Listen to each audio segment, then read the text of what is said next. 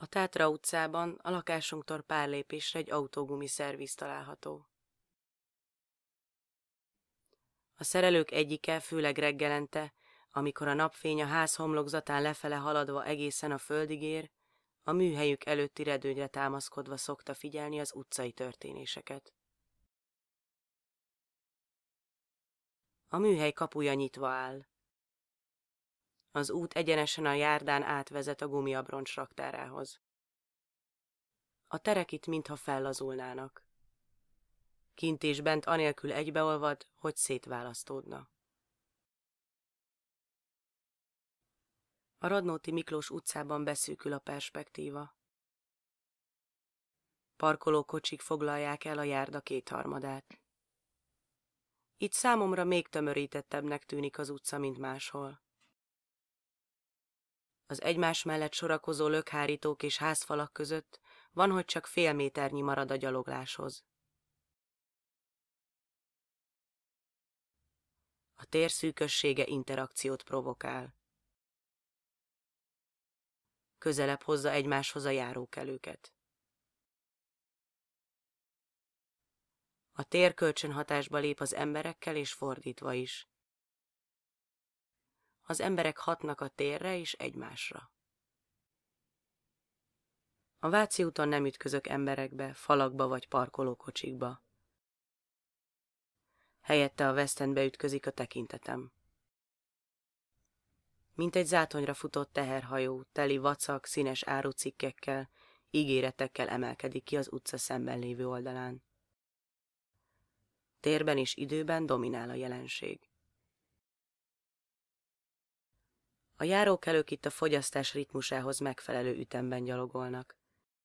Sietve és gyorsan közlekednek, mint a kocsik a négysávos autóúton. Felveszem az emberek lépéseinek ütemét, és gyorsabban haladok, mint ahogy máskor és máshol szoktam.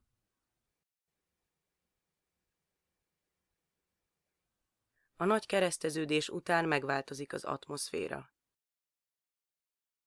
A West Endet magam mögött hagyva decimálódik a tömeg, és így elszórt járókelőkké alakul át.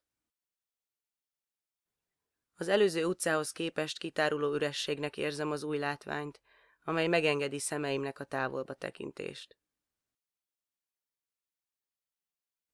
Egyben elengedi a tekintetem a közelben lévő dolgokat. Így ilyenkor ismét teret kapnak a gondolataim, ábrándozásaim és fantáziám. A Lehel utcában a gondolataim elengedik a jelent.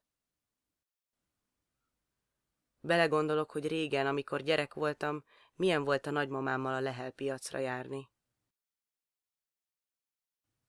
Elképzelem, hogy majd milyen útvonalakon fogok haladni a városban, ha a kisfiam nagyobb lesz.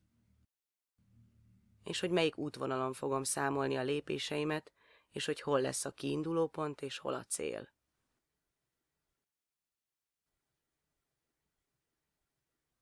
Valahogy pont ezen a részen sűrűbben jönnek elő az emlékeim, aminek többek között az az oka, hogy az utca kulisszája teli van befoltozott és befoltozatlan, a múltban keletkezett sebekkel. A Lehel utcában egy átmenetileg felállított, kékre festett faros lemezfal próbálja elkeríteni a mögötte lévő lepusztult, romos területet. De pont azáltal, hogy el akarja rejteni ezt a szeméthalomból, gazból, téglákból álló tájat, amelyet mégis megtekinthetünk a már szintén szétrepedező faros lemezen keresztül, szinte felkéri a járókelőt arra, hogy elképzelje, milyen épületek álltak itt régen, azokban milyen emberek éltek, és hogy milyen történetek zajlottak ezen a helyen.